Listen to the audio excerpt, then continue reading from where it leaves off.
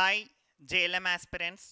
నేను Sampath Kumar from సాయిమేధ Dilsukhnagar. So మనకి JLMలో మనకి నెట్వర్క్స్ నుంచి కొన్ని క్వశ్చన్స్ అడగడానికి ఛాన్స్ ఉంది. ఈ టైప్ ఆఫ్ మోడల్ క్వశ్చన్స్ని ఒకసారి డిస్కషన్ చేద్దాం. ఇక్కడ ఫస్ట్ క్వశ్చన్ చూడండి. Find the current through inductor అని క్వశ్చన్ అడుగుతారు sir. Find the current through inductor. So ఇక్కడ మనకి ఇలాంటి సర్క్యూట్ ఇచ్చినప్పుడు ఏ విధంగా సాల్వ్ చేయాలి, ఇలాంటి సర్క్యూట్ ఇచ్చినప్పుడు ఏ విధంగా సాల్వ్ చేయాలి. ఇక్కడనేమో 10 volts ఇచ్చారు సార్, 10 volts ఇచ్చారు. రెసిస్టెన్స్ ఏమో 2 ohms ఉంది. మనం ఇక్కడ కరెంట్ని ఫైండ్ అవుట్ చేయమంటున్నారు. సో ఏ విధంగా ఫైండ్ అవుట్ చేస్తాము? నార్మల్గా అయితే మనం ఇక్కడ ఇచ్చిన సప్లై ఏం సప్లై సార్? ఇది డీసీ సప్లై. డీసీ సప్లై అంటే ఫ్రీక్వెన్సీ ఎంత ఉంటుంది డీసీలో? డీసీ సప్లై ఫ్రీక్వెన్సీ వచ్చేసరికి 0 hertz ఉంటుంది. Frequency 0 hertz. మనము డీసీ సప్లైని ఇండక్టర్కి ఇస్తే ఏమవుతుంది, డీసీ సప్లైని కెపాసిటెన్స్కి ఇస్తే ఏమవుతుంది? డీసీ సప్లై కనుక మనం ఇండక్టెన్స్కి ఇస్తే ఏమవుతుంది సార్? ఇండక్టెన్స్ అనేది షార్ట్ సర్క్యూట్ అవుతుంది. డీసీ సప్లై ఇండక్టెన్స్కి ఇస్తే కనుక షార్ట్ సర్క్యూట్ అవుతుంది. అదే డీసీ సప్లై కెపాసిటెన్స్కి ఇస్తే కనుక ఏమవుతుంది సార్ అంటే ఓపెన్ సర్క్యూట్ అవుతుంది. దీని గురించి కాన్సెప్ట్ కూడా మీకు తెలుసు సార్. డీసీలో ఫ్రీక్వెన్సీ 0, మనకి ఇండక్టివ్ రియాక్టెన్స్ ఏమో డైరెక్ట్లీ ప్రపోర్షనల్ టు ఫ్రీక్వెన్సీ ఉంటుంది. కెపాసిటివ్ రియాక్టెన్స్ ఏమో ఇన్వర్స్లీ ప్రపోర్షనల్ టు ఫ్రీక్వెన్సీ ఉంటుంది. అంటే మనం ఇక్కడ 0 కనుక సబ్స్టిట్యూట్ చేస్తే ఇండక్టివ్ రియాక్టెన్స్ 0 అవుతుంది. ఇక్కడ 0 సబ్స్టిట్యూట్ చేస్తే ఏమవుతుంది రా సార్? 1/0 అంటే ఏంటి? ఇన్ఫినిటీ. ఇన్ఫినిటీ అంటే ఏం సర్క్యూట్ సార్? Open circuit. అంటే ఇక్కడ మీరు డీసీ సప్లై 10 volts ఇస్తే కెపాసిటెన్స్ ఏమవుతుంది అంటే ఓపెన్ సర్క్యూట్ అవుతుంది. కెపాసిటెన్స్ ఏమవుతుంది అంటే ఓపెన్ సర్క్యూట్ అవుతుంది. ఇండక్టెన్స్ ఏమవుతుంది అంటే షార్ట్ సర్క్యూట్ అవుతుంది. ఇండక్టెన్స్ ఏమవుతుంది అంటే షార్ట్ సర్క్యూట్ అవుతుంది. మరి దీని నుంచి ఇప్పుడు కరెంట్ని ఫైండ్ అవుట్ చేయండి. ఎలా ఫైండ్ అవుట్ చేస్తాము? మీకు వోల్టేజ్ తెలుసు, రెసిస్టెన్స్ తెలుసు, కరెంట్ని ఫైండ్ అవుట్ చేయాలి. కరెంట్ ఇలా పోతుందా సార్ అంటే ఇది ఓపెన్ సర్క్యూట్. కరెంట్ ఓపెన్ సర్క్యూట్లో ఫాలో అవుతుందా? పోదు. కాబట్టి కరెంట్ అనేది ఎందులో నుంచి ఫ్లో అవుతుంది సార్? ఇక్కడ మాత్రమే ఫ్లో అవుతుంది. సో దీని నుంచి కరెంట్ I ఈక్వల్ టు ఏమని రాసుకోవచ్చు సార్? V/R. V అంటే ఎంత sir? 10 volts. R is nothing but resistance 2 ohms. అంటే 2 1s 2 5s. సో ఎంత సార్ కరెంట్ అంటే 5 amperes అనేది ఫ్లో అవ్వడం జరుగుతుంది. సో ఆన్సర్ ఎంత సార్? 5 amperes. సో మనకి డీసీ సప్లై ఇచ్చి ఇండక్టర్ కెపాసిటెన్స్ ఉంటే కనుక ఇండక్టెన్స్ని ఏం చేయాలి అంటే షార్ట్ సర్క్యూట్ చేయాలి. కెపాసిటెన్స్ని ఏం చేయాలి అంటే ఈ విధంగా ఓపెన్ సర్క్యూట్ చేయాలి. నెక్స్ట్ ఇక్కడ ఇంకొక క్వశ్చన్ కూడా అడగడానికి ఛాన్స్ ఉంది సార్. ఇక్కడ XL is directly proportional to frequency, XC is inversely proportional to frequency. దీని మీద కూడా మీకు క్వశ్చన్ అడగడానికి ఛాన్స్ ఉంది. ఫ్రీక్వెన్సీ ఇంక్రీజ్ అయితే ఇండక్టివ్ రియాక్టెన్స్ ఏమవుతుంది? ఫ్రీక్వెన్సీ ఇంక్రీజ్ అయితే కెపాసిటివ్ రియాక్టెన్స్ ఏమవుతుంది? అంతేకాకుండా ఇండక్టివ్ రియాక్టెన్స్ ఏంటి sir? Units Ohm's. Capacitive reactance units కూడా ఏంటి సార్ అంటే ఓమ్సే. సో మనకి ఇది డైరెక్ట్లీ ప్రపోర్షనల్, ఇదేమో ఇన్వర్స్లీ ప్రపోర్షనల్. అంటే దానికి ఆపోజిట్గా కనెక్ట్ అయి ఉంది అని మనం ఫ్రీక్వెన్సీ ఇంక్రీజ్ అయినప్పుడు డిక్రీజ్ అయినప్పుడు మనం దీని గురించి నేర్చుకున్నాం అన్నమాట. ఈ ఫస్ట్ క్వశ్చన్లో దీని గురించి నేర్చుకున్నాం. సో నెక్స్ట్ క్వశ్చన్కి వెళ్ళే ముందు మన హైదరాబాద్లో దిల్సుఖ్నగర్ బ్రాంచ్లో ఎక్కడుంది సార్ అంటే దిల్సుఖ్నగర్లో మీరు కనుక చూసుకుంటే కేపీ కాంప్లెక్స్ అండి. KP complex. ఈ కేపీ కాంప్లెక్స్ ఎక్కడ ఉంది అంటే మన వెంకటాద్రి థియేటర్ పక్కన లైన్లోనే ఉంటుంది ఈ కేపీ కాంప్లెక్స్. మీకు ఒకవేళ అక్కడికి వచ్చిన తర్వాత మధ్యలో లేన్లోకి వచ్చిన తర్వాత మీకు రోహిణి ఫుట్వేర్ ఉంటుందండి. ఆ రోహిణి ఫుట్వేర్ పైననే మన హైదరాబాద్లో దిల్సుఖ్నగర్లో ఉందండి సాయిమేధా దిల్సుఖ్నగర్. సో మీకు వెనస్డే నుంచి న్యూ బ్యాచ్ అనేది స్టార్ట్ అవుతుందండి. సో ఎల్లుండి నుంచి న్యూ బ్యాచ్ అనేది స్టార్ట్ అవుతుంది మన సాయిమేధా దిల్సుఖ్నగర్లో. సో ఎవరైనా ఇంట్రెస్ట్ ఉన్న వాళ్ళు జాయిన్ అవ్వాలి అనుకుంటే తొందరగా జాయిన్ అవ్వడానికి ట్రై చేయండి. నెక్స్ట్ సెకండ్ క్వశ్చన్కి రండి.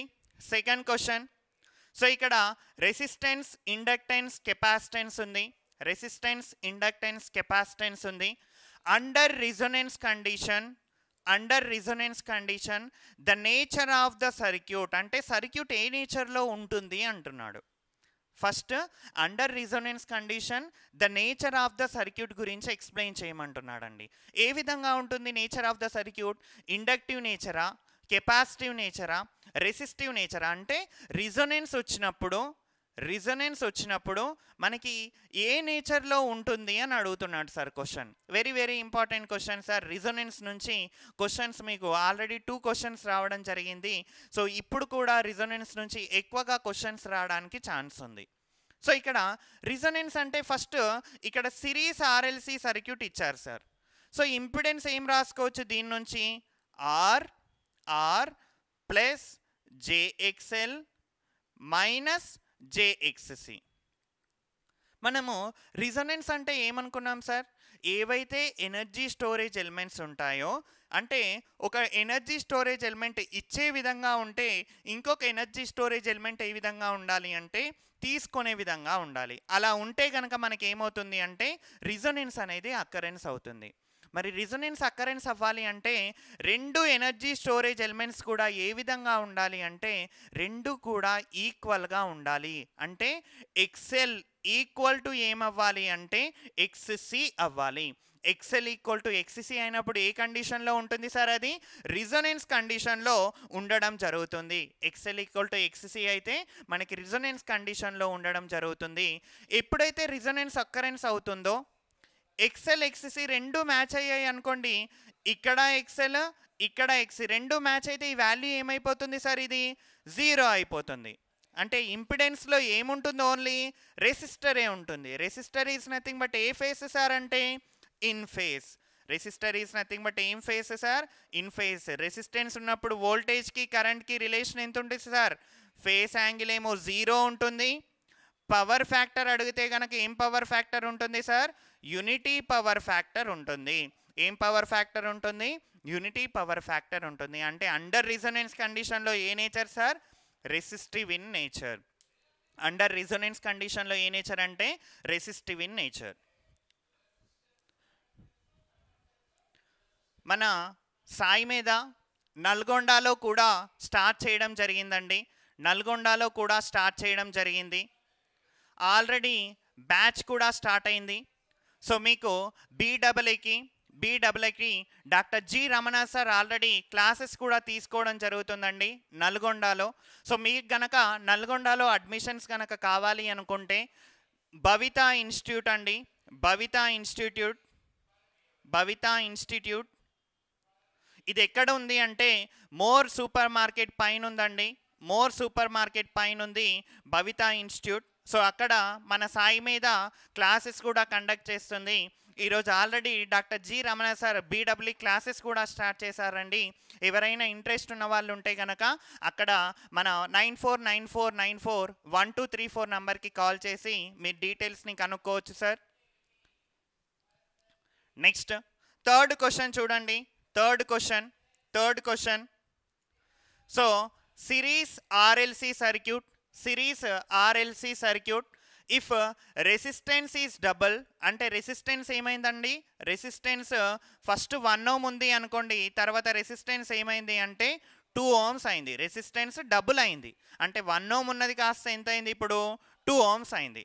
What is the change in quality factor? Quality ఫ్యాక్టర్లో ఏం చేంజ్ వచ్చింది అంటున్నాడు. నెక్స్ట్ రిజొనేటింగ్ ఫ్రీక్వెన్సీలో ఏం చేంజ్ వచ్చింది అంటున్నాడు. 2 క్వశ్చన్లు అడగడం జరిగింది. క్వాలిటీ ఫ్యాక్టర్లో ఏం చేంజ్ వస్తుంది, రిజొనేటింగ్ ఫ్రీక్వెన్సీలో ఏం చేంజ్ వస్తుంది. ఇది ఏం సర్క్యూట్ అండి? Series RLC circuit.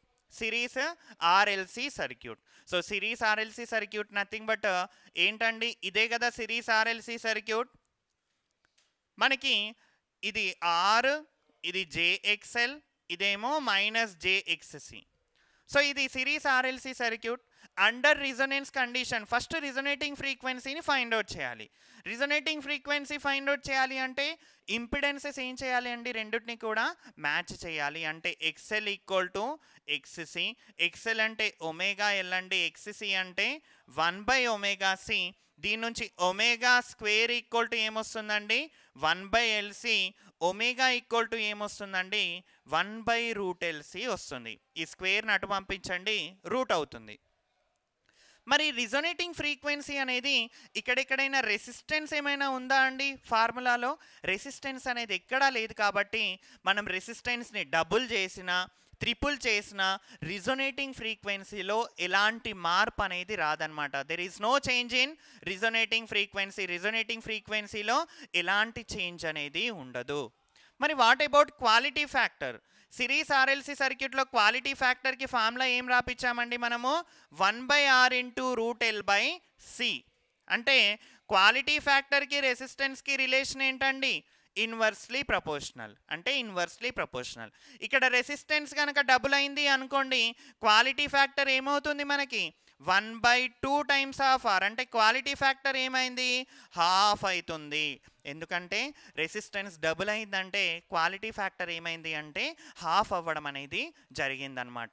సో మీకు ఆల్రెడీ తెలుసండి, రీసెంట్గానే రాజశేఖర్ సార్ మీకు మహబూబ్ నగర్లో కూడా సాయి మీద స్టార్ట్ చేస్తున్నామని అప్డేట్ ఇవ్వడం జరిగింది. సో ఇప్పుడు వాటి డీటెయిల్స్ ఒకసారి చూద్దామండి. ఫస్ట్ హైదరాబాద్లో వచ్చేసరికి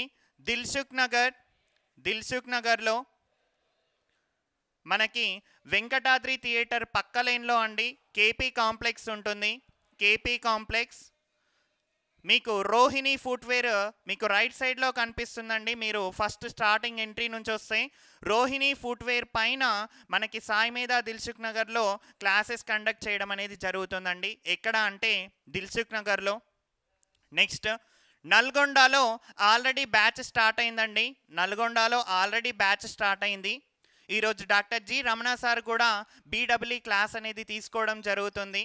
సో మనకి నల్గొండలో ఎక్కడ అంటే భవితా ఇన్స్టిట్యూట్ అండి. భవితా ఇన్స్టిట్యూట్ ఇది ఎక్కడ ఉంది అంటే మోర్ సూపర్ మార్కెట్ పైన భవితా ఇన్స్టిట్యూట్ ఉంది. ఎక్కడ అంటే నల్గొండలో ఉంది. ఇది ఎక్కడ అంటే NG కాలేజ్ స్టాప్ అండి. NG కాలేజ్ స్టాప్ మీకు అక్కడ ఈ భవితా ఇన్స్టిట్యూట్ అనేది ఉండడం జరిగింది. సో అక్కడ కూడా మనం క్లాసెస్ని స్టార్ట్ చేసాం. సో ఆల్రెడీ మీకు రాజశేఖర్ సార్ కావచ్చు, రమణ సార్ కావచ్చు, మహబూబ్ నగర్లో కూడా సాయి మీదాని స్టార్ట్ చేస్తున్నాం JLM క్లాసెస్ అనే అప్డేట్ ఇవ్వడం జరిగింది. సో మన మహబూబ్ నగర్లో వచ్చేసరికి ఇక్కడ అంటే స్ఫూర్తి వొకేషనల్ కాలేజ్ అండి. స్ఫూర్తి వొకేషనల్ కాలేజ్ ఇది ఎక్కడ ఉంది అంటే సిండికేట్ బ్యాంక్ దగ్గర అండి. సిండికేట్ బ్యాంక్ దగ్గర. సో సిండికేట్ బ్యాంక్ దగ్గర న్యూ టౌన్ అండి. సిండికేట్ బ్యాంక్ దగ్గర న్యూ టౌన్లో మనకి స్టార్ట్ అవ్వడం జరుగుతుంది. సో మనకి హైదరాబాద్లో కనుక తీసుకుంటే వెనస్డే నుంచి మనకి న్యూ బ్యాచ్ అనేది స్టార్ట్ అవుతుందండి. వెనస్డే నుంచి. అదేవిధంగా మహబూబ్ నగర్లో కూడా వెనస్డే నుంచి క్లాసెస్ అనేది స్టార్ట్ అవడం జరుగుతుంది. నల్గొండలో ఆల్రెడీ అడ్మిషన్స్ అనేవి స్టార్ట్ అవ్వడం జరిగిందండి. So wish you all the best JLM aspirants. Thank you all.